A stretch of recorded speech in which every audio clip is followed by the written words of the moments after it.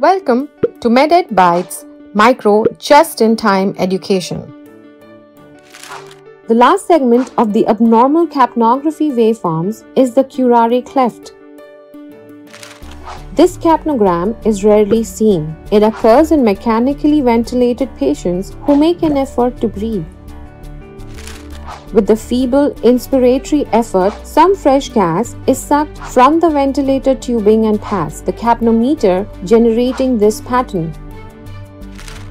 The depth of the Curare cleft is proportional to the degree of muscle relaxants that the patient is on.